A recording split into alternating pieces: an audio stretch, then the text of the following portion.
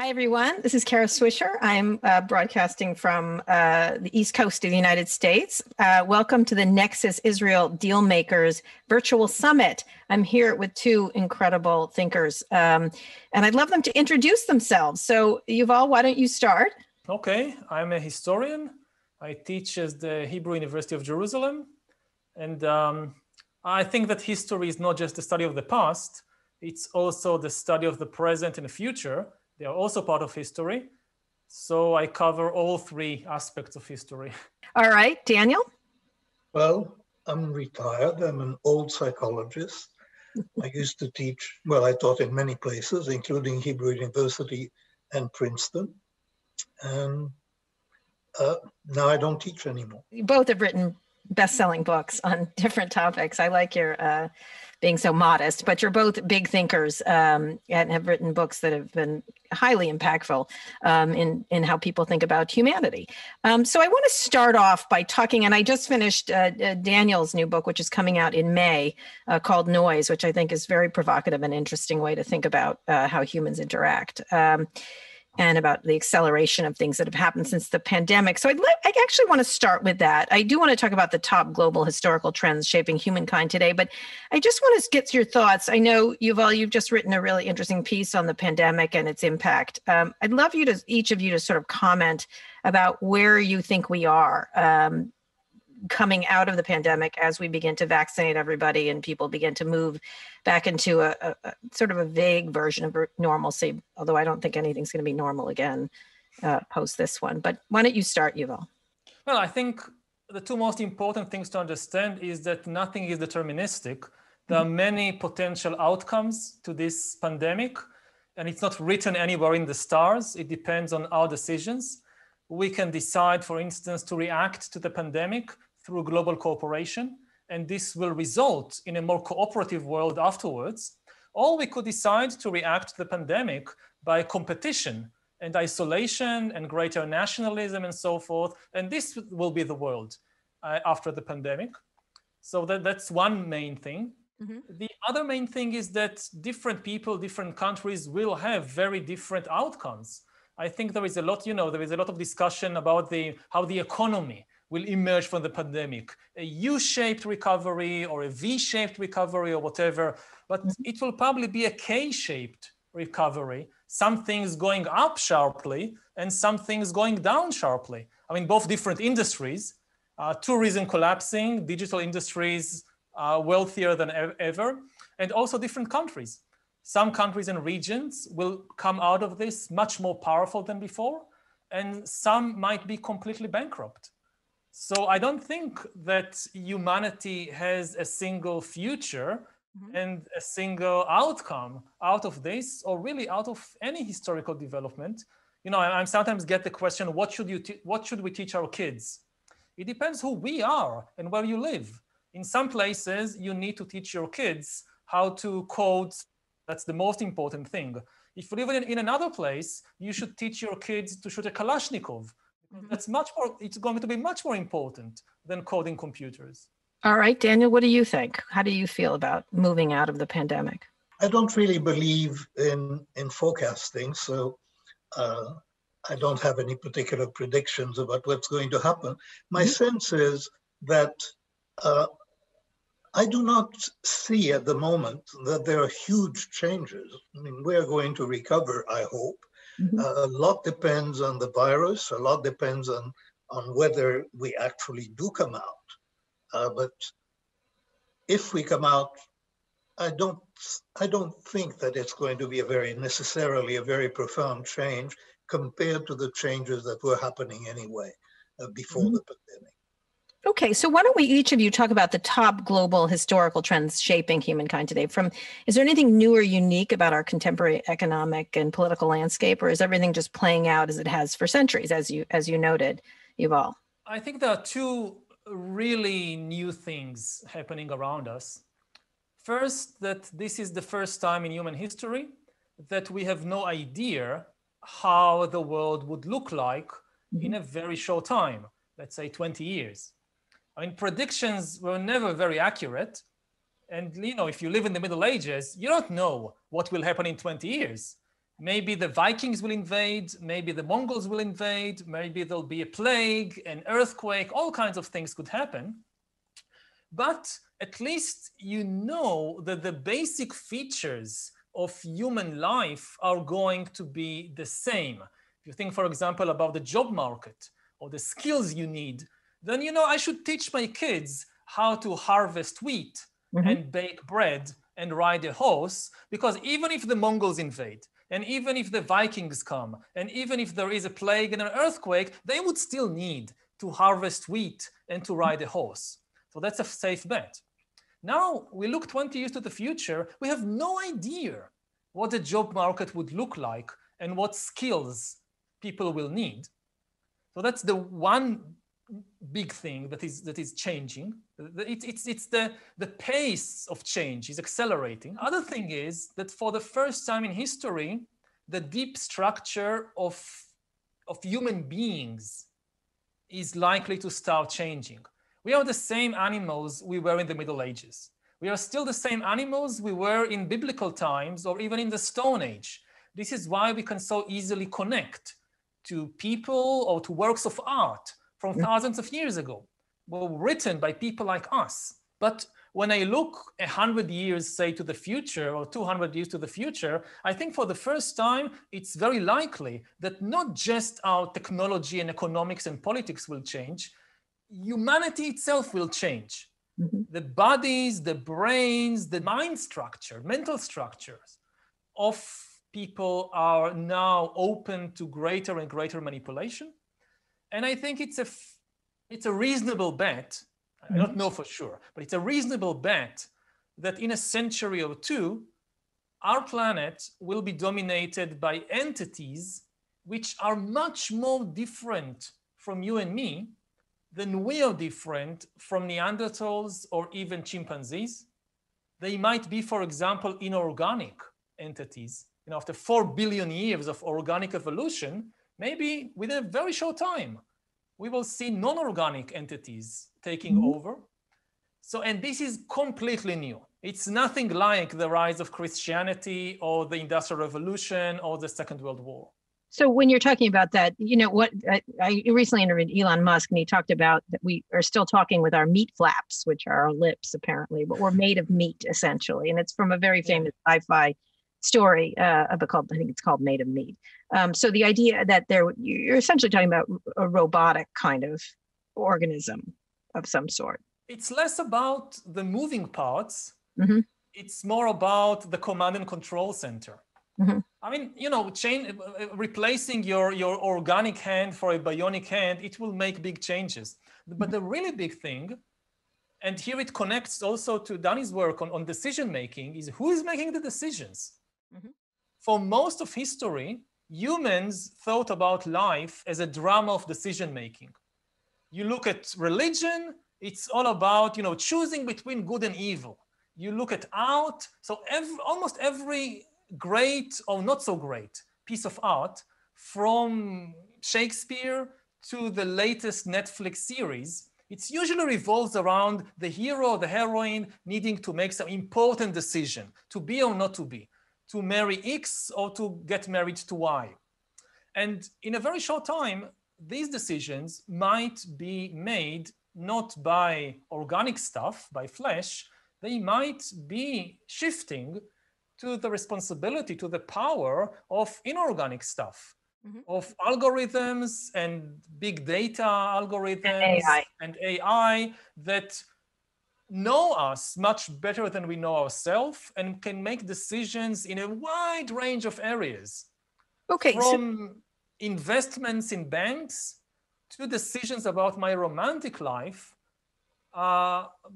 better decisions, according to some measures. Less emotional. So let's get into that, Daniel, because your book is wonderful. I just I read it very quickly, but it's issues I've been talking about quite a lot over the years. And you talked about this idea of how decisions are made. And the book is called Noise, which essentially noise feels like humanity in some ways. Maybe I'm wrong. But you did say in the book there's that we live, that our brains are this, in our heads, we have this wonderful computer. It's made of meat. It's a computer. It's extremely noisy. So why don't you talk about the important trends? Because this is obviously something you're talking about, is how decisions are made and how they're less biased than noisy, which is a really fascinating concept. So why don't you talk about that a little bit? Well, this is very much in the present, not in the future. Yeah. My problem in this conversation is that I tend to agree with just about everything that Yuval says. So, but on the other hand, I'm not in the future as much as he is. I'm very much in the present. In the present, people make decisions that are both biased and noisy. And what we mean by noise is that they're unstable and that they're different from the judgments and decisions that other people would make in exactly the same situation. And that it turns out that the mistakes that people make, the errors that people make in their judgments and decisions, are due just about as much, or possibly more, to noise than they are to bias. And so in recent years, there's been a great focus on bias in decision making. I think that there's been too much of that focus, and that the problem of noise should attract more attention. That's what the book was intended to do. So when you're talking about it, the idea, define noise for people who don't understand what the concept that you're bringing out, the idea of what noise is. The easiest way to describe it is actually by presenting an example from which the book started, really. I was consulting in an insurance company, and the question I raised was whether underwriters, given the same problem within that company, would agree on the premium that they should set. And I asked the executives what they expect the difference when two randomly chosen underwriters look at a problem. What difference would they expect between the premiums? And the difference that most people think is tolerable is 10%. That comes up in many contexts. That a 10% error is sort of tolerable. It's called judgment, right? Judgment was 55%. And that is not tolerable. And what was very interesting, and really was the major finding that prompted the book, was that the organization, the insurance company, had no idea that they had that problem. It was completely new to them. And that turns out to be quite general. That is, noise is really underestimated. So we came up with a slogan saying that wherever there is judgment, human judgment, there is noise, and more of it than you think. That's the motto of the book. You also called it a tax, an invisible tax on the bottom line of companies, which is kind of an interesting way to put it. But one of the things that you said was, you talked, research has confirmed in many tasks, experts' decisions are highly variable, valuing stocks, et cetera. And so one of the things you talked about, and I want to get into sort of future things with both you and Yuval, is you said it is less well known that the key advantage of algorithms is that they are noise-free. Unlike humans, the formula will always return to the same output for any given input. Superior consistency allows even simple and imperfect algorithms to achieve greater accuracy than human professionals. So does that make you say, is that, I couldn't tell whether that was you saying that we should begin to rely on algorithms. I want to begin to talk about where we're going from a mental state. You're essentially suggesting they do make better decisions. Well, there's no question that when presented with data that are representative of the problem, that can help solve a problem, and when you present the same data to humans and to algorithms, the algorithms do better than the humans, and and even very simple rules do better than humans. And it turns out that much of that advantage, some of the advantage of very sophisticated algorithms, come from the ability to find subtle patterns in big data. But the advantage of simple rules is that simple rules are noise-free, and that is enough for simple rules to do better than humans in many situations. But Yuval, one of the things you did say was that that eventually the robot will have higher emotional intelligence. They'll be wiser, and that computers will eventually be programmed to do even the most human of things. Yuval, how do you look at that when you're looking forward of where decision making is taking place? There's sort of a generalized panic about the idea of these inorganic organisms making decisions for us, even if they're better decisions, and they're often they pretty much are. Daniel was quoted saying that robot would have more higher emotional intelligence. This is Daniel writing. The robot would be wiser, and I'll read it directly. Wisdom is breadth. Wisdom is not having a narrow view. That's the essence of wisdom. It's broad framing, and a robot will be endowed with broad framing. I do not see why, when it is learned enough, it will not be wiser than we people think, because we don't have broad framing, we narrow thinking, we're noisy thinkers. It's very easy to improve upon us, and I don't think there's very much that we can do that computers will not eventually be programmed to do. Yeah, I broadly agree that the impact will be everywhere, even in areas that people think, well, no, this is a human speciality. So, okay, computers will be able to, AI will be able to drive cars better, but things that has to do with emotional intelligence or creativity, no, this will forever will remain the human speciality. And I see no reason why. I mean, emotional intelligence in essence is no different from other kinds of intelligence. It's also based on pattern recognition. And I don't think that AI will have emotions of its own. One of the common mistakes is to think that in order to have emotional intelligence, in order, for example, to recognize that somebody else is angry, you need to at least some days be angry yourself. Otherwise, how can you recognize it? This is obviously not true. Anger is a biological phenomenon.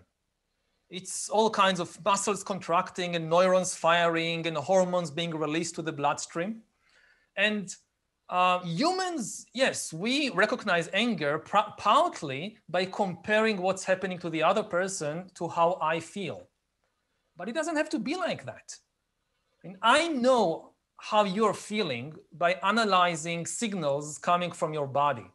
Your tone of voice, not just the content of your words, but your tone of voice, the movements of the muscles in your face, your eyes, your mouth. I've learned to recognize the signals of anger. A computer can do that also without ever being angry. It's just, an algorithm. It has these signals. It means the person is angry. And a computer can do much more. Potentially, it can become much better than me at recognizing tiny, tiny changes in the color of your skin or in the size of your eyes that indicates anger. And it can even look under your skin with new generations of biometric sensors. It could have direct access to your brain, to your heart, and thereby be able to recognize emotions better than human beings. And another thing is, it won't have any emotions of its own. So this gets rid of a lot, both of the bias and of the noise that we discussed earlier. So very often what clouds our judgment is our own emotions. But an AI which has no emotions is going to potentially have even a higher emotional intelligence than us because it's not clouded by these emotions. And again, this is relevant everywhere, from investing in the stock market, which we know, it's so much of economics is psychology. And so much of the boom and bust cycles are driven by the emotions of either individual people or huge collectives. So, one way to try and overcome it is, you put some kind of biometric hat on the head of the broker. And when the AI recognizes that you are now entered the irrational zone of exuberance or fear, you have a red light coming out, stop trading. You're not in a position to make good judgments. A further step is to just give the algorithm the authority to make the judgments and make the investments itself.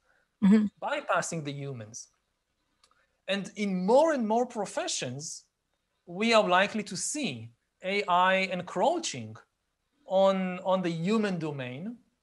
And again, to stay on the financial front, I think even today it's fair to say that the number of people who really understand how the financial system works, it's less than 1% of the people on Earth. And that's a very generous estimate, I think. It is. In 20 years, the number of people who understand how the financial system works might be exactly 0. It will be so complicated, so fast, so dominated by these increasingly sophisticated algorithms that no human being will be able to really understand what's happening on the financial markets. So you might still have a human as US president. Sure. But, this president will get a call from the AI at 2 o'clock in the morning. Dear President, we are facing financial crisis. We are facing financial catastrophe. I see it coming. I can't explain to you why, because you're a human, you can't understand it. But believe me, there is a financial storm coming. I analyzed all the data, and you must do this. But I can't explain to you why, because you're a human. Right. I can't understand. So that's it. It's interesting because, again, I'll mention Elon Musk again. He talked about the idea that eventually the AI will treat us like cats, like house cats, where they'll feed us and they don't really have malevolence against us necessarily, because that's sort of the way it's depicted in movies and science fiction. And recently he upgraded it to the idea of a hill of ants that you're driving a highway through, that you don't even think about the ants there. You might cover them, you might not, but you don't ever, they're never come into your figuring. So Daniel, when you've just written a book about decision making and the things to you're trying to help companies remove the noise. Why even bother? Because AI is going to do it. Like, why even it is even possible to remove noise from humanity, which is essentially judgment, right? That's what we call it. Completely removing noise from judgment is certainly impossible. What is happening now is that there is algorithms are taking over more and more functions that, and there are, as Yuval was pointing out, there are professions that are going to disappear. I mean, dermatology diagnosis is now better done on your iPhone, basically, than by consulting a dermatologist. And this is going to be happening more and more. But at the same time, we're still in a world where it's humans making decisions. And there is a lot of antagonism to algorithm. In fact, there is now that phrase, algorithm aversion. And so our book was written really with the near future in mind. That is, regardless of whether algorithm in 1 or 2 generations take over, for the moment, it's judgment.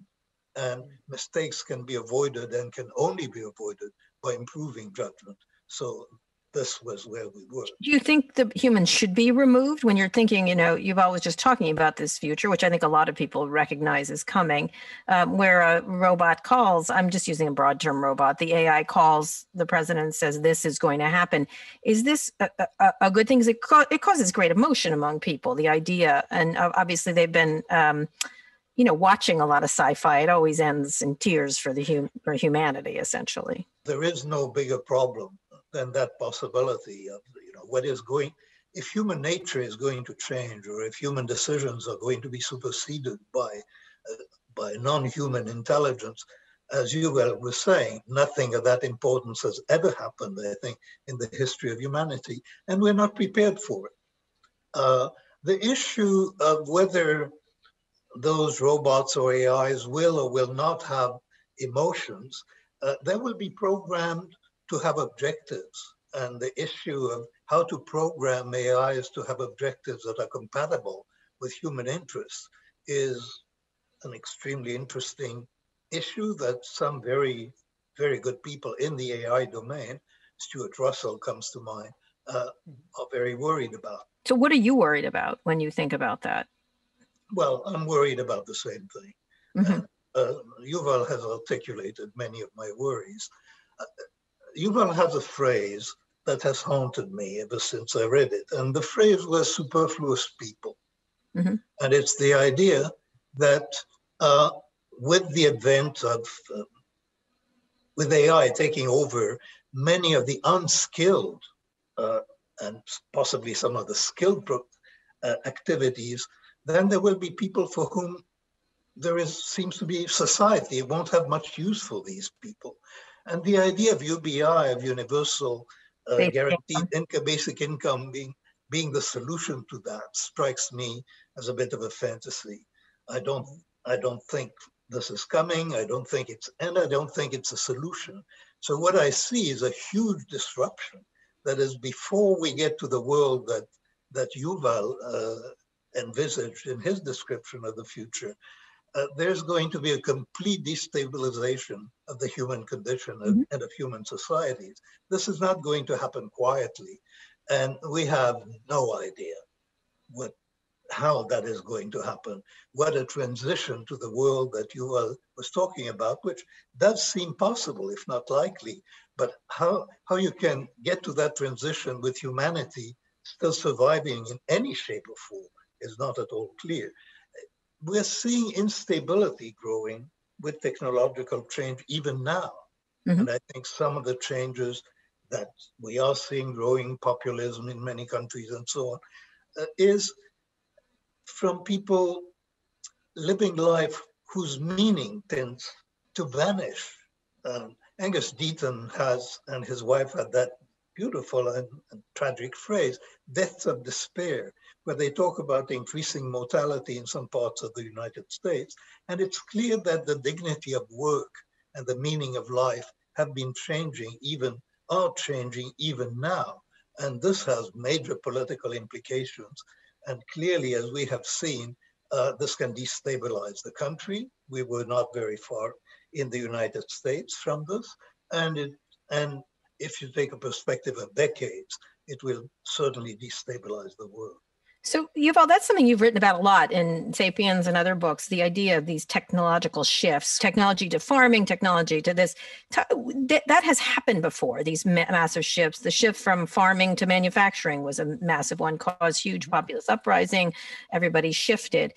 Talk a little bit about what happens in those transitions. And then this one you think is different, though. How is that? Because it's even more technologically amplified or weaponized? It happens faster.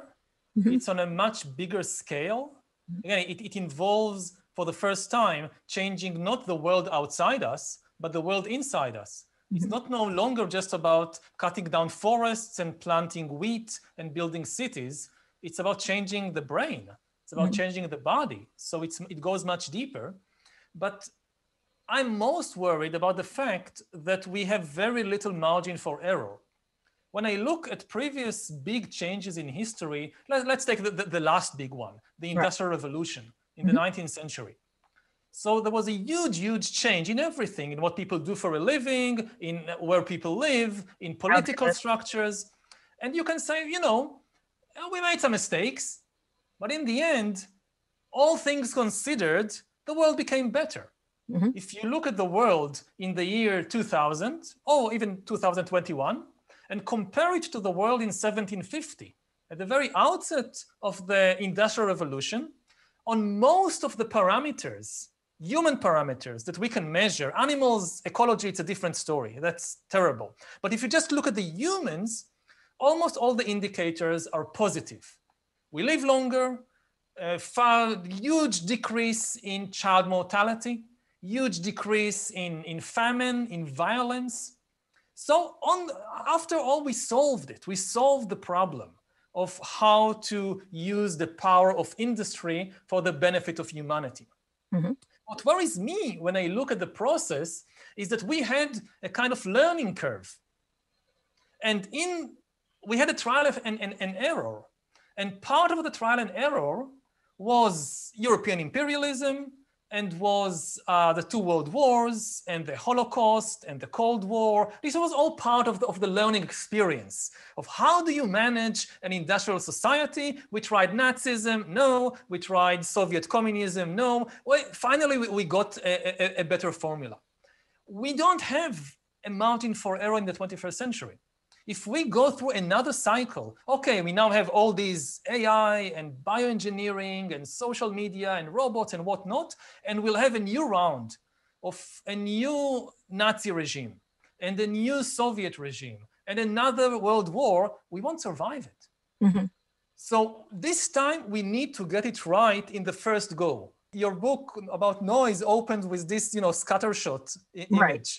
We need to hit the bullseye in the first attempt because there won't be a second attempt.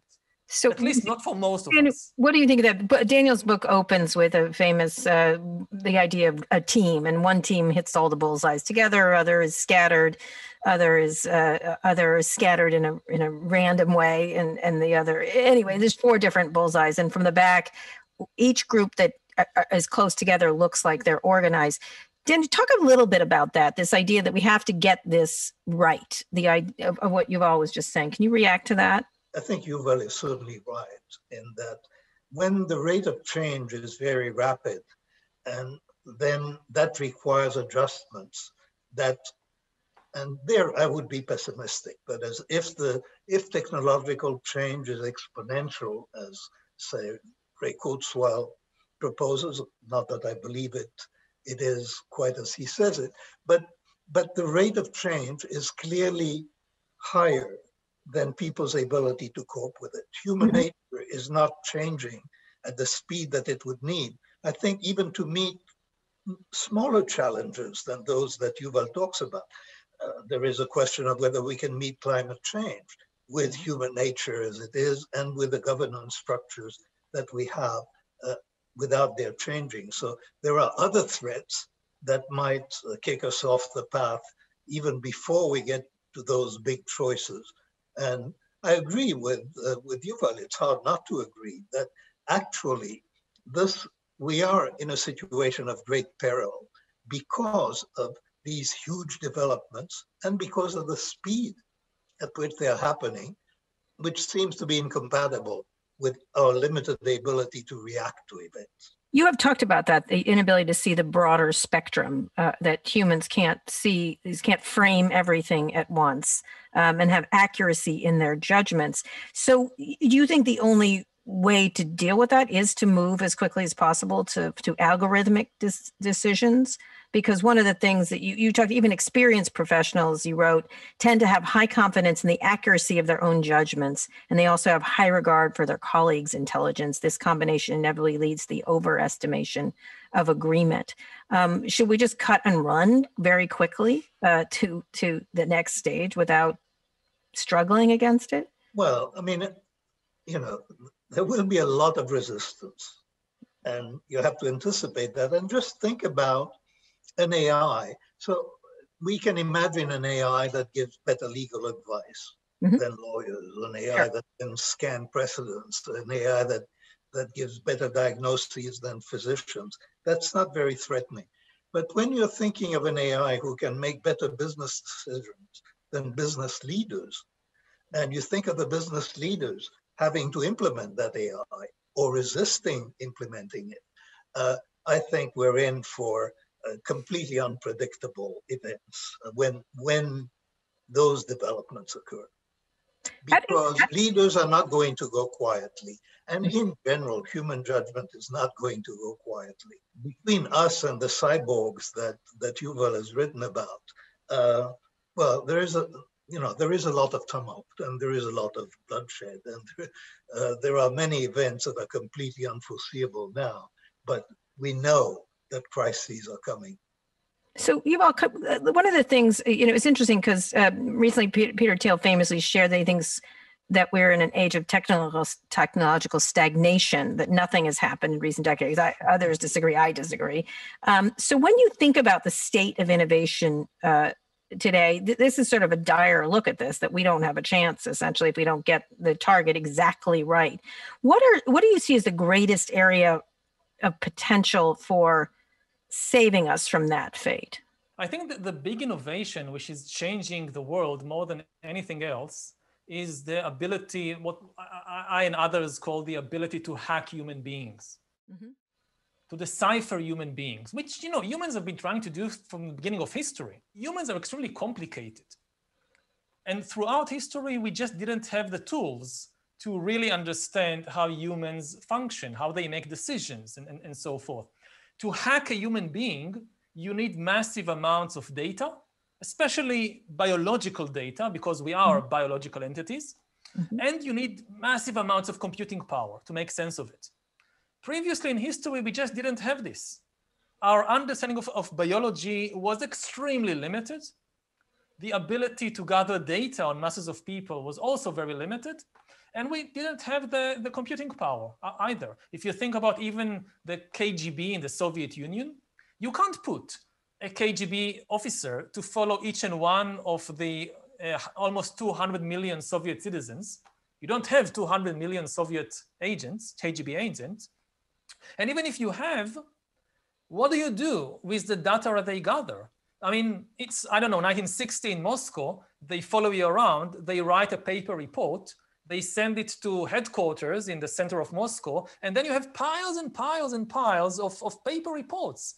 Now, somebody needs to read them and make sense of them and reach conclusions which will become more paper reports. So it's even in a totalitarian regime, it's really impossible. Doesn't work, doesn't scale.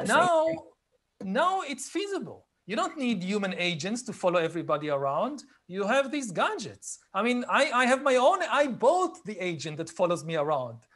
The government didn't even have to force me to have it. You have all these smartphones and microphones and cameras everywhere. And you don't need humans to go over all the resulting data and analyze it. You now have AI and machine learning. So it's becoming feasible for the first time in history to hack all the people. And you add to that the increasing biological knowledge, and that's the explosion. That we are very close to the point when nobody will ever know people 100%. That's impossible. It's impossible in nature to know something 100%, but you don't need to. You just need to know people better than they know themselves. And that is the big game changer of the 21st century. Now, this new ability has enormous positive potential as well as enormous negative potential. It can create the best healthcare system in history, which recognizes illnesses long before you feel there is anything wrong with you. And it can create the worst totalitarian regimes that ever existed. Something far, far worse than the Soviet Union. Something that can really get into your mind 24 hours a day. And that's the big choice that we are facing. Now, there is cause for some optimism because we can still choose to use the technology for good and not for evil.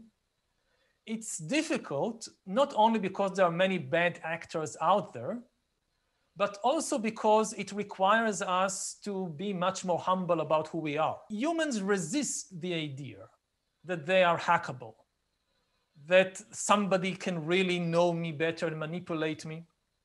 But to survive what's happening right now, we need to come to terms with who we really are, with the fact that I personally don't understand myself very well, but increasingly some other agents might be able to do it.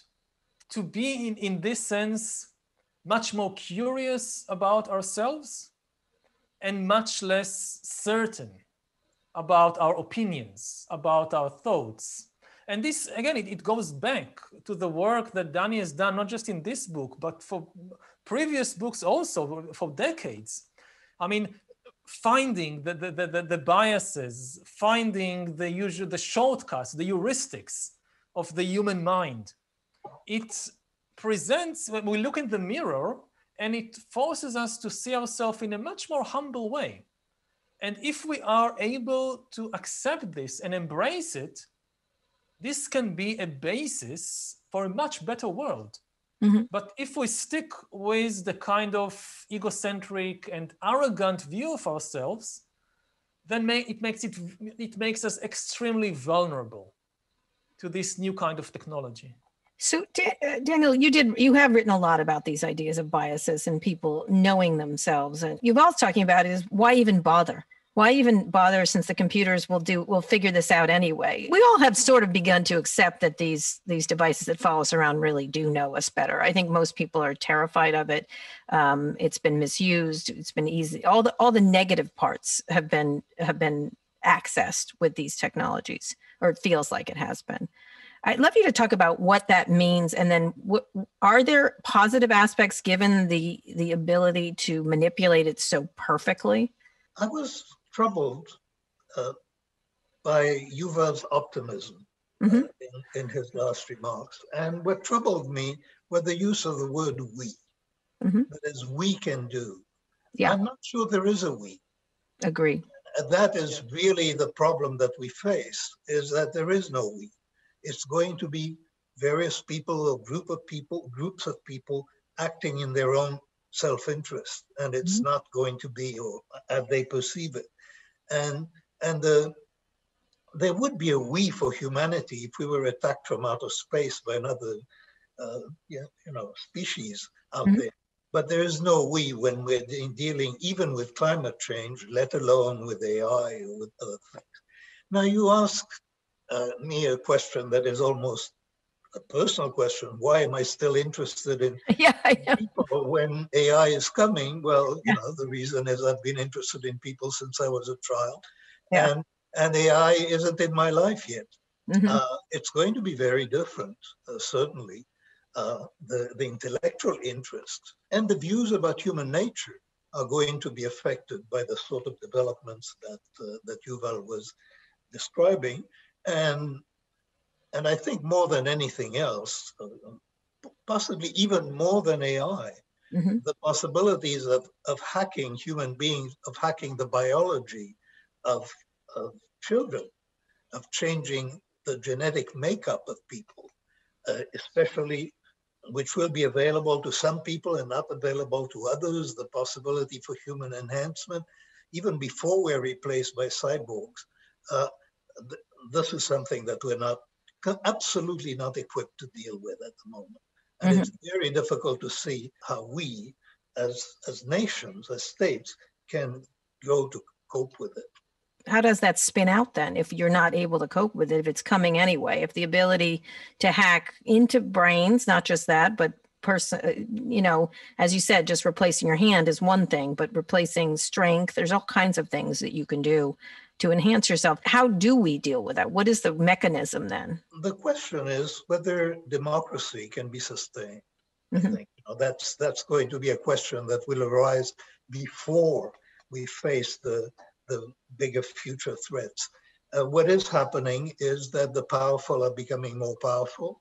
Money is becoming more powerful. I mean, the power of money over democracy in the United States, as I think, increased radically in my lifetime that I can remember. And clearly, when the rich can enhance their children and the poor cannot, this is going to get much worse. So inequality is already a problem, and that's the inequality that is given. And it's very difficult to cope with. Although everybody deplores inequality, there are powerful forces, for example, in the United States, that keep it increasing. How we're going to be able to deal with that as societies in the future, there are no signs at the moment that the ability of governments to deal with this is improving to meet the challenges. To my surprise, a little more pessimistic than you. So, Daniel, when you're talking about that, we do have this similar situation of people, the companies in this country, in the United States, but they're global companies. The top 5 companies are all technology companies. The top, except you leave out Saudi Aramco, I think of that group. And the top 10 richest people, I think almost all of them are technology billionaires. They also their wealth has risen rather significantly during the pandemic. They've benefited from all the services we've used. You wrote about this, Yuval, very smart, as how we've moved into a virtual world rather easily during this pandemic. It's been a boon for us to be able to do so, to be able to do school, or even as problematic as it's been So when you look at this, this idea of a small group of people making decisions, how do you think about that? When there's one of the encounters I had with one of the Google founders, when I wrote, they were trying to take over all of search, and I said they can't be allowed to do this. And I used the example of Microsoft sort of dominating technology for a long time. And I said, at least Microsoft knew they were thugs. He was offended by this characterization of him as a thug. And he called me up and he said, I'm not a thug. And I said, yeah, well, you're not a thug, but who's going to run Google in 20 years? I don't know. Maybe they're a thug. Maybe it's not even a thug. Maybe it's a machine. Maybe it's a thuggish machine. And the concept of it sort of, he was like, that's ridiculous. We're good people. Talk about the idea of decision makers. Right, sure. They aren't good people, as it turns out.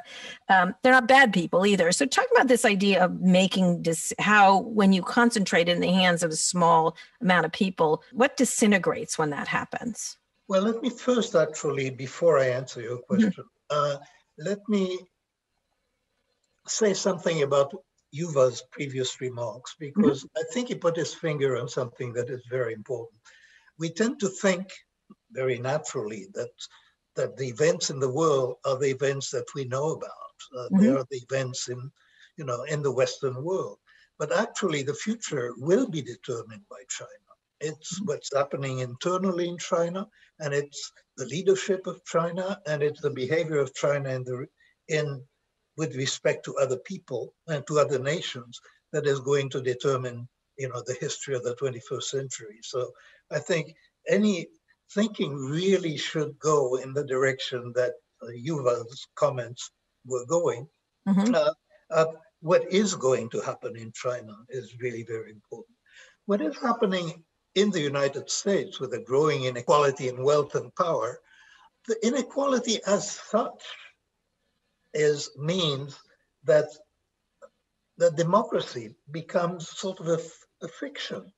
That is, if, as we can see even in the United States as it exists now, the power of money to buy politicians, not buy them in terms of corruption, by supporting them, by supporting their campaign, the power of money over politics in the United States is poisonous. And clearly, when there is a threat of universal basic income, there are quite a few billionaires, and I'm thinking of Rebecca Mercer, for example, who will not let that happen. So, and she and people like her have a lot of power. Now, we are lucky to have quite a few billionaires who are really very benign. Buffett is benign, Gates is benign, and the Google founders want to be benign. But the concentration of power in the hands of a few people is really what democracy was created in the hope of avoiding. I mean, humanity has tried to avoid this. And I think the concentration of power clearly has been getting worse over the last few decades.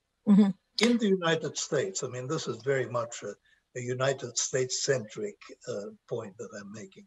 So when you have decision-making in those hands, I mean, you're famously famous about understanding decision-making. What happens at those levels? I only know my experience is they get, I hate to use this term, but they get licked up and down all day and they think they're right all the time. And when someone challenges their thinking, I often do, they seem shocked. But that they're totally incapable of making the decisions. And you saw that play out in the election with two people deciding to kick one president off of an important platform. Or important social media platforms. Now, while that might have been the right decision, it might have followed the rules correctly, the fact that there were two people making it seemed troubling to me, at least, even if I agreed with the decision. Yeah, I think it should be troubling to everybody. I mean, there's huge power. There has been a huge transition of power to the technological companies, and some of which are controlled really dictatorially. I mean, there's no question. Those are single individuals making decisions with their own interests. I would not trust any individual to know the true motivations for the actions that they're taking. Insight is a difficult thing to acquire. So, yeah, clearly very dangerous.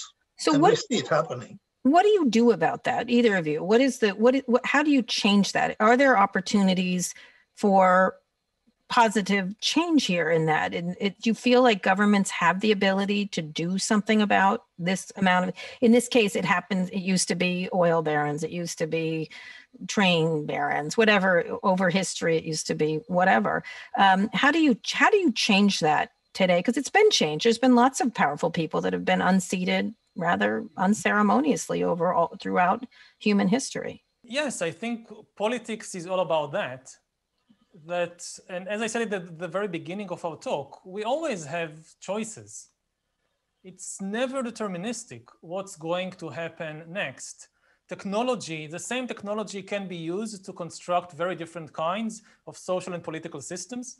The technology of the 20th century could be used to create a regime like Nazi Germany, or like the democratic United States. It was the same technology. There wasn't a big difference in technology between the US under Roosevelt and Germany under Hitler. Or if you look today at North Korea and South Korea, the difference is not technological.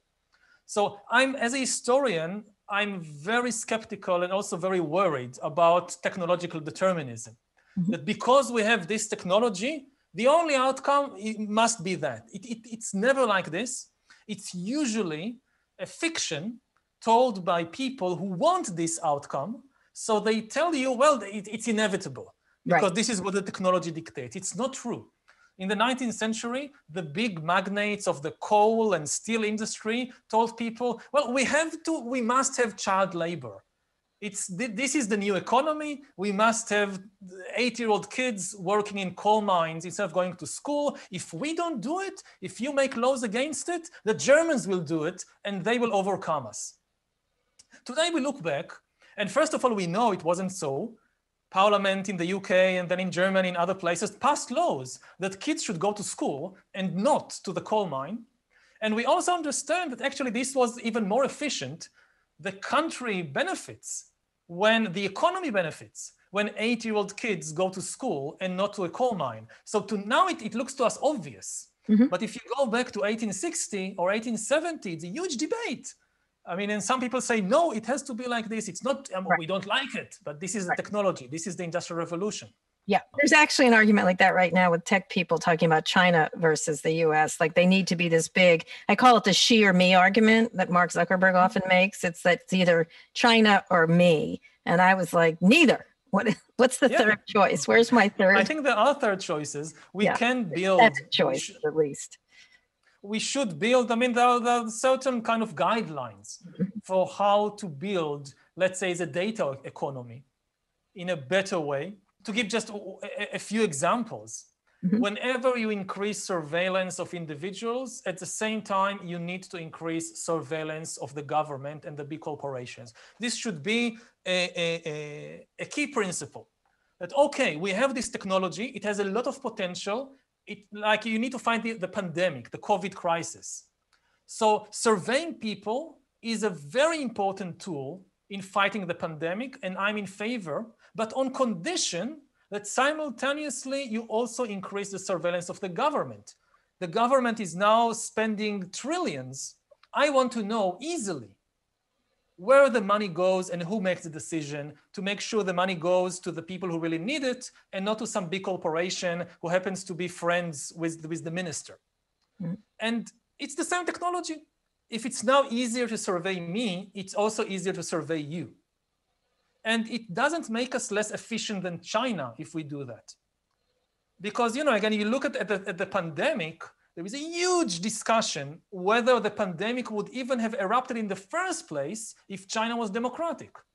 Nobody really knows for sure what happens in the first few weeks. Now, I not for a moment do I believe any of the ridiculous conspiracy theories about it was produced in a lab or something. No, I'm not going in that direction. It's just that, when you have the first few cases, the inclination of an authoritarian regime that has full control of the media is to repress bad news, not to tell bad news. Not because of some big conspiracy from the top, because the people at the bottom, they don't want to share the bad news. And you don't have a free press to write about it, so you can hide it. And then you have more cases until it explodes, and then it's too late to stop it. In a democracy, maybe the local officials would also have tried to clamp down and to prevent the information from spreading, but you have journalists and you have bloggers, and somebody would have blown the whistle earlier, and maybe this whole thing would never have happened. Similarly, if you think about the vaccines, so I would trust a vaccine coming from a democratic country. I would not trust a vaccine coming from an authoritarian regime until it is checked by health authorities in a democratic country. And for an obvious reason. I mean, it's such an important tool today, the vaccines. I don't trust that in an authoritarian regime, the university or the laboratory or the health authority, if they find that the vaccine is dangerous, I don't trust them to tell the truth about it. Okay. So one of the things Yuval's talking about, Daniel, is the noise that democracies make, which are very noisy. I want you to make the case for noise, Ben. If this is what's going to prevent it, the idea of people making noise about being unpredictable, making bad decisions, is it so bad to make bad decisions all the time? Well, I think bad decisions are bad, and variability can be bad, or variability can be very desirable. So the essence, what makes life worth living, what makes life interesting, is variability. When different physicians looking at the same patient give different diagnosis, it's noise. So which is bad noise. It's bad noise. Right. Diversity is desirable in many contexts. What we are seeing, though, is, and that's the danger to democracy, the centralization of power. For example, in institutions such as Facebook on the one hand and Fox News on the other, the possibilities for misuse of this kind of power is really antithetical to the very idea of democracy. And my imagination, I tend to be pessimistic by temperament, so good scenarios do not come easily to my mind. But how to have a good scenario where you would have democratization and at the same time undo what has been happening, which is that different communities are exposed to different facts. How to undo that is certainly beyond my imagination, but unless we undo it, the future of democracy is really very much in doubt. Well, I'm going to press you then, because I feel like you might be a smart person winning all those awards that you have. How would you begin to undo just one thing you talked about? The poor information diet is what you're talking about, is that people get, this is sort of classic propaganda, what's going on. Every day is a different thing, whether it's anti-vax or it's election fraud or whatever. How do you begin to turn back that tide? I live in the United States. Well, two of us do. There are countries that are doing it better.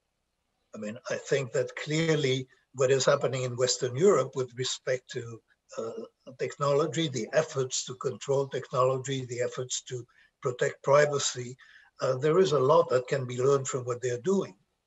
It is not stopping what looks to be, I mean, it's not clear that populism is really spreading. There are ebbs and flows, but it certainly is not stopping some populist developments that could lead to fascism and so on. But there is an example there, I think, that today the United States democracy is more threatened in the United States than it is in Western Europe. And there is an interesting thing living, as a foreigner in the United States, that there is a reluctance, when you're an American, there is a reluctance to look elsewhere for inspiration. To look elsewhere for how could it be that anybody could do things better there than they're done here? Well, we're exceptional. I don't know if you've gotten that message when you got here. We're supposed to give you that book. And that is preventing, I think it really is remarkable how little people know in the United States about how things work elsewhere, like health systems. I mean, many people in the United States think that they have the best health system in the world. Now, what is the sort of, it's not a conspiracy, but what is happening in the culture that allows such facts to remain unknown for decades within a democracy? And clearly when that gets to be manipulated, like for example, news about climate change get politicized and manipulated, the threat level is very high. But when you think about that, Yuval, the idea of bad information diets, humans getting bad information and not being able to avail themselves to other things, can you think historically if there's been a turning point like that? Because, we've had the Salem witch trials. We've had, there's all kinds of conspiracy theories around forever since the beginning of time. Mussolini didn't need Instagram to make it happen. Hitler did not need Twitter. I know it sounds silly to phrase it like that, but they used newsreels. They used whatever was the technology of the time. Can you talk about something where it was a similar thing where the tide was able to be turned, and why? I think the situation is bad, but it's probably better than almost any time in the last thousands of years. Mm-hmm. But as you say, you just look 100 years back to Nazism and fascism and communism, and they could spread disinformation and conspiracy theories and brainwash people on a massive scale with even worse theories and stories than you see today, extremely successfully without Twitter and Facebook and social media. You go 1,000 years or hundreds of years previously, and like you mentioned, the whole witch hunting craze, that it's the result to a large extent in Europe and in the British colonies, like in Massachusetts, is the result of print. People think that when Gutenberg brought print to Europe, the result was the scientific revolution, and everybody would sit around reading Galileo Galilei and Copernicus. Very few people read Galileo Galilei and Copernicus. Most people either read the Bible or they read all these new ridiculous conspiracy theories like about witches. One of the biggest bestsellers of the first days of print in Europe was called The Hammer of the Witches. It was a do-it-yourself guide how to identify and kill witches, which is something everybody needs at home, of course. And people would buy it for a fraction of what it would cost earlier before print. And they believed it completely because, books were in such high regards. So people would say, I read it in a book.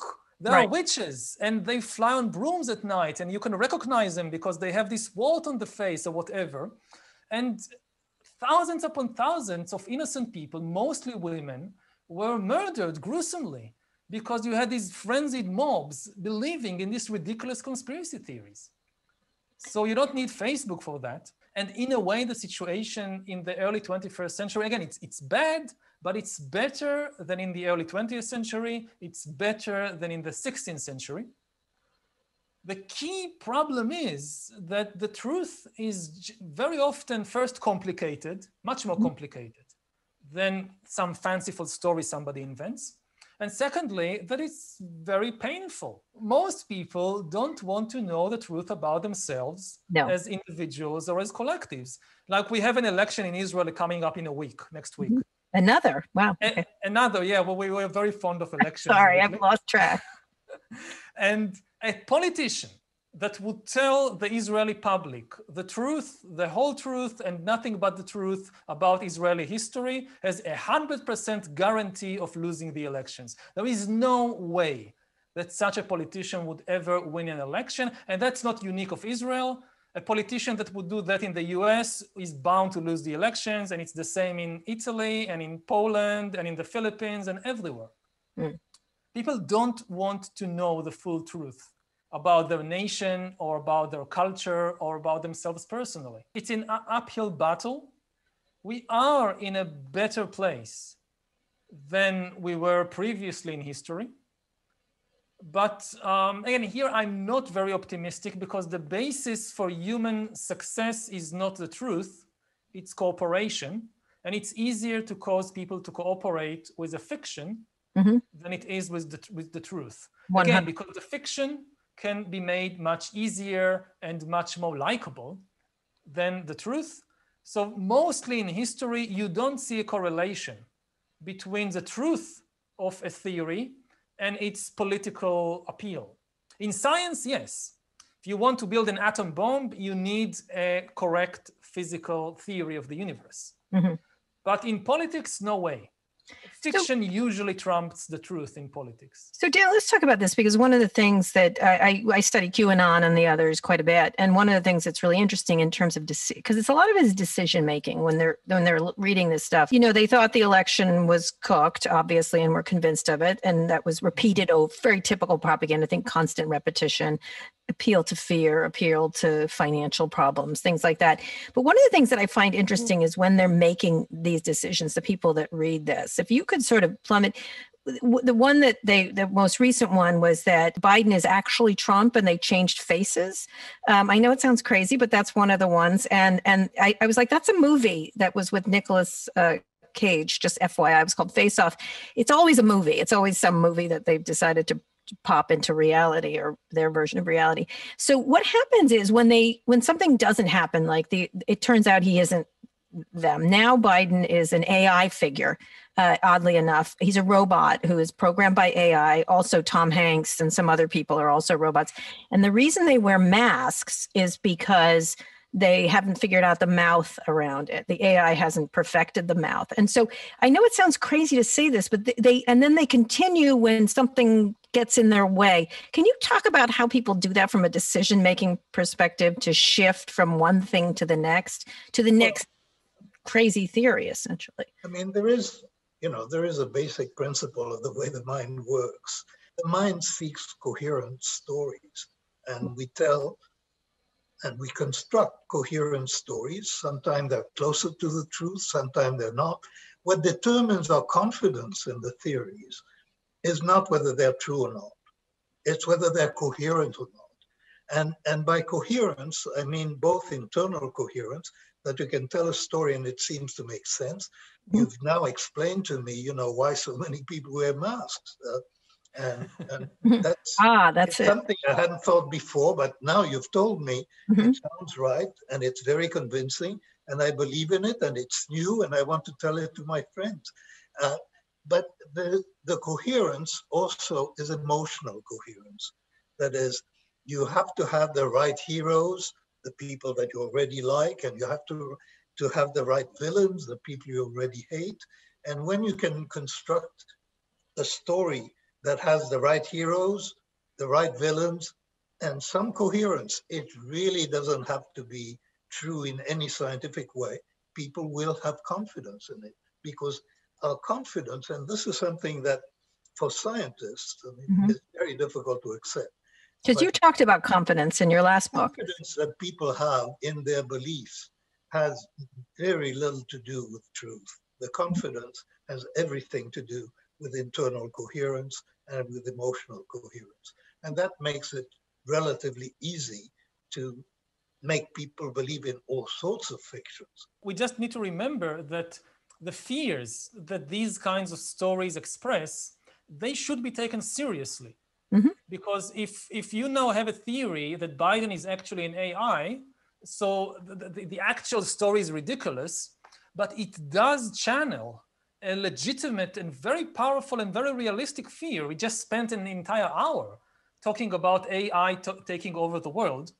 So when somebody believes that Biden is actually an AI, so literally, it's nonsense. But it does make sense in the sense, AI is taking over the world. The president of the US is one of the most powerful people in the world. So the president of the US is an AI in a kind of analogical sense or a metaphorical sense. The metaphor is correct. Or when you say Biden is actually Trump, this again, it channels a deep fear that all these politicians are interchangeable. Republicans, Democrats, in the end, they all screw us and we are left with nothing. So Biden is Trump is factually, of course, ridiculous, but it does encapsulate some kind of true metaphor. To combat conspiracy theories, we also need to understand what makes them attractive, and to see the legitimate fears or concerns that make them attractive to people. It's absolutely true. Daniel, when you think the second part, and then we have about 20 minutes, I want to finish up on two major issues, which is whether we should have humans around at all, and then what you see as hopeful. But when you think about what's happening with the onslaught of technology, one of the things that I spent a lot of time thinking about is the reductive nature of it, of how it goes down to short, reductive things versus, PR versus policy, phrases versus thought. Even if decision-making and judgment is noisy, what's happening now is something very different. Do you think that the human brain is being shifted into a reductive nature where everything is, you see like they pop up every day, like Dr. Seuss, which isn't really, when you start to explain it, it's not really a thing, but it becomes a thing. Do you think things are happening in our brains around decision-making because of the reductive nature of these technologies? Well, I don't think that the brain is being changed by what is happening. I mean, evolutionary changes take longer. Yes, they do. Brain is really the same as it's been. What is happening, and I'm not sure how different it is from what was happening earlier, is the speed of change and the speed of news. That seems to be accelerating, and the shifts of interests, and probably the number of times that people consult their phone during a day. This is changing the way the mind works. It's not changing the brain, but it certainly makes our minds vulnerable to shifts and to influence from the outside more than before. No question about that. How do you change that? How does it affect decision-making? Because you talk about decision-making a lot in terms of how people make decisions. Whose decision-making? It clearly, all that we're seeing is it creates communities. I mean, I don't think that people, make all that many decisions on their own. I mean, people are very influenced by their neighbors' decisions. And if you want to know, what people think, ask what their neighbors think before you ask about their personalities or their ideas or whatever. We're in our communities, and communities are now being created by social media. New kinds of communities are being created. And so I don't think that it's changing. I don't think that people are less autonomous or more autonomous than they were before. They were influenced. There were different sources of influence. People were under the influence of a church, and now it's not a church. Now it could be Facebook. But the idea that you're drawing your thoughts from the outside, that is not new. Human nature hasn't changed in that respect. So Yuval, you talk about the sweep of history. Are you optimistic or pessimistic about the future of humanity? I know it's a big question, but I'm going to ask it anyway. I mean, obviously, it feels pessimistic. He's just saying it was the church before. So what if it's Facebook? Maybe that's even better because it's more transparent of what's happening, or people have more access to information. I think there is ground for some optimism, because we do see very positive changes in history. And I'm not talking about the material changes. That's easy. Okay, we invented vaccines. Okay. I'm talking about positive changes in ethics, in morality, in social interactions. The level of violence today in the world is lower than in any previous time in history since the agricultural revolution, and by a very big margin. And even as a resident of the Middle East, I know that there are still wars in the world. I live in Israel, I know that, but still you look at almost all the numbers, violence is at a historical low. And it's not because of some new technology. People really changed the way they build societies, the way they make decisions. Yes, technology has something to do with it. The threat of nuclear war is a part of this reduction, but still people needed to make better decisions, and they made better decisions. Since Hiroshima, there wasn't another world war. And to take another example, if I look at the feminist revolution, it's one of the biggest revolutions ever in human society. For thousands of years, you had political revolutions and economic and technological. One thing remained constant, that men dominate women. And then within a very short time, historically, about a century, it's not that we've reached a point of complete equality, far from it, but things change dramatically. And what makes me even more optimistic about this example, it was done peacefully. You know, many people say that in order to make omelets, you need to break some eggs. Mm-hmm. They didn't break any eggs in the feminist revolution. Maybe the enemies of the feminist revolution, they used violence. But the feminists didn't. They didn't start any war. They weren't terrorists. They didn't build up guillotines in City Square. They didn't send people to the gulag, and they completely changed the world. So it's an example. It's not a guarantee, Mm-hmm. but it's an example that you can change the world for better, quickly, peacefully, and without inventing a new technology, just by changing people's minds. All right. What is your case for humanity, Daniel? Not very different from Yuval's. I mean, we draw on the same information Mm-hmm. that things have been improving. There is a secular trend. Clearly, that depends a great deal on education. Mm-hmm. And so there is hope if you can improve education. The question really is whether the speed at which things can improve and can match the speed at which dangers are arising. Mm. And whether you're an optimist or a pessimist, which depends largely on your genes anyway, but if you're an optimist, you're going to see things one way. If you're a pessimist, you are going to see a lot of perils and a lot of changes for the worse, and the changes for the better are fragile. And all the improvements that we see, and there's no question that we're seeing big improvements, they're also quite fragile, as I think all of us could easily agree. What is the biggest challenge you think we're facing as a planet, I guess, as a global planet? I think we've talked about it the whole hour.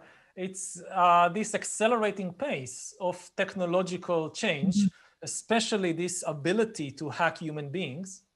You know, nuclear war is extremely frightening, but at least nobody wants nuclear war. Mm-hmm. And the only question is how to prevent it. The goal is clear. And it's the same with climate change. Nobody wants climate change and ecological collapse. Some people say it's a myth, it doesn't happen, but even they don't like it. They just mm-hmm. say it's not real. Right. Now, with the technological disruption, it's very different. A lot of people are working very hard to accelerate these things. Yeah. What for some of us are nightmares, for them, they could be dreams. Mm-hmm. And there is no consensus about what is the desired end.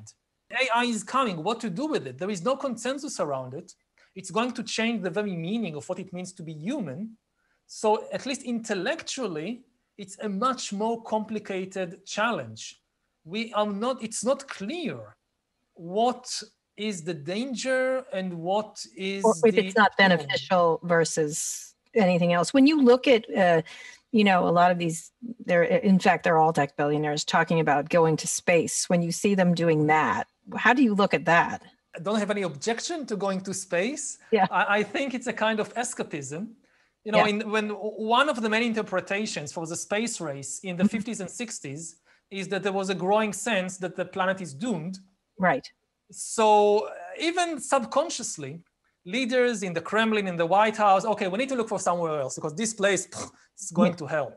Mm-hmm. And then the Cold War ended, and also the space age seemed to be forgotten. Okay, planet Earth is saved. We can just stay here and build a good life here. And now, when again it seems that everything is going down, you have these billionaires. Okay, this place is lost. We've ruined it. We need to look for a new place to settle. So I think at least some of that is coming from that psychological tendency. And that's very, very dangerous because we won't do it in time. I don't see any way that we can build colonies on Mars or wherever in time. Even if we do, it will be enough for, I don't know, a few thousand people. Mm-hmm. The billions and billions of people on planet Earth need focus. That all these giants of industry should focus on how to save this planet before reaching other planets. So, Daniel, what is the biggest challenge you see going forward? As Yuval said, we've been talking about these challenges in principle, the big challenge is to tame human nature. And I won't see any quick way of doing it. As for the race to space, it's a game. I mean, clearly it cannot be serious. Mm-hmm. So, and people do this because they can, and because they can create more visible change, and they could if they spent their billions in trying to improve the lot of humanity, which is slow and difficult. And in that sense, I would say Bill Gates looks like an adult in the room. Mm-hmm. That he is not playing those games, and he is actually trying to deal with the problems as they exist. But there is a lot to play. Yeah. I just did an interview with him, and I said, you used to be Darth Vader, and suddenly you're Luke Skywalker or someone. I don't know what happened. But speaking of that, President Company excluded, of course, who are the most important figures shaping human history right now? I suppose they are unknown engineers somewhere working on something which they have no idea what would be the repercussions of that something. That they're probably changing the world more than anybody else. And that's reason for concern. Because going back to the idea of noise, that's kind of historical noise. It's suddenly out of nowhere, some new technology comes and changes everything. And all our expectations and all our predictions are not worth much. So I would say these kinds of people are the most important changers at the moment. With lack of appreciation for consequences. Usually they have tunnel vision, that they are developing an app or a technology and they are very focused on solving a particular technical problem. They don't think very much about what would be the consequences for politics, for culture, for human psychology, and so forth. This is usually the case. I mean, one of the things that enable them to be such good engineers is that they have little distracting noise from elsewhere, thinking about, what the consequences will be for the global geopolitical situation. They couldn't possibly see the consequences. I mean, we've been talking for an hour and a half or so as if we could know the future. Mm-hmm. But the fact is, there is a lot of history to tell us we can't tell the future. Technological forecasting, the forecasting of scientific development has just a miserable record. Mm-hmm. Now, we can't help but be confident in our ability to predict because we see those trends and we can't imagine other stories. And our sense of what is inevitable comes from limited imagination and from our impossibility of devising or inventing new stories. In fact, as Yuval is saying, if you're asking who are the most important people in the world today, the answer is we have no idea, they have no idea. It's going to be known in the future. And in the future, people will be pointing and said, that was the important development because it had consequences. And it's nobody's fault that they couldn't foresee the consequences because our ability to foresee is very limited. Except if it's AI and then they figured the whole thing out. But Daniel, I'm going to push you though. Okay, 20 years ago, who was the most important person that is now today that we can now see since we have hindsight? If you want to talk about politics, I would find it difficult. Clearly, somebody in China, I would say, is the most important person, whether it's Xi or somebody else who is controlling the future of politics. That's a trivial answer. Mm-hmm. If you're looking at science, I think that the people who are the most, who are the most important today or playing an important role, 20 years ago, there were children, there were scientists. They're young people, by the way, are changing the world. It's people in their 40s or in their 50s. It's Demis Hassabis in the context of AI. It is Jennifer Doudna and people who are younger than she is. She is an elder compared to some others. Those are the important people, and they get identified only retrospectively. All right. So let me then put you in a situation, so we only have a few more minutes, is if you had to start today, you want to leave some hope for young people, because one of the things that I find very helpful is when I do talk to young people. I feel a lot better about the planet for some reason. I just finished a class at the University of Chicago, and I felt that they really are cognizant of these issues in a much broader way than I am. I feel sort of on a hair on fire a lot of the time. If you were to start off right now, if you're 20 years old, what would you do, each of you? What would you pick as your area of expertise? If you couldn't pick the one you picked, don't say just what I've done already. It's sort of obvious. I would have gone today either in the study of the brain or in the study of AI, because those look like the most fascinating avenues for future understanding of human nature, actually. And what of the brain, and studying how it works, figuring out the computer it is? Yeah, I mean, clearly it is a computer. Mm-hmm. And clearly we have very little idea of what it is. I mean, if science continues to develop as it seems to be developing, then 200 years or 100 years from now, with the knowledge of science of today that looks awesome, will look childish. Mm-hmm. As very limited understanding of the world a century ago. Mm-hmm. So that's AI or the brain. What about you, Yuval? I would go either to study the mind, not the brain. Assuming we are now in a race, who hacks the mind? I mean, in the end, it's all about the mind, not the brain. Nobody cares about the brain as such. Oh. We care about the brain because we think this is the door to the mind. And I think we are in a race. Who hacks the human mind first? And if the AI does it first, then game over. And I think that to protect ourselves, the better we understand our own minds, that's the really only potential safeguard. So I would go in that direction. Or it's not so very different from what I'm doing anyway, but in the direction of, I would speak broadly about poetry, but not writing poems as poems, but the artistic imagination, because we need a good story to deal with what's happening. My view of history is that in the end, the most powerful force in history, at least until today, were fictional stories. This is what united millions of people together. You can't unite people with science. It's not interesting enough. It's not easy enough to understand. You need a good story.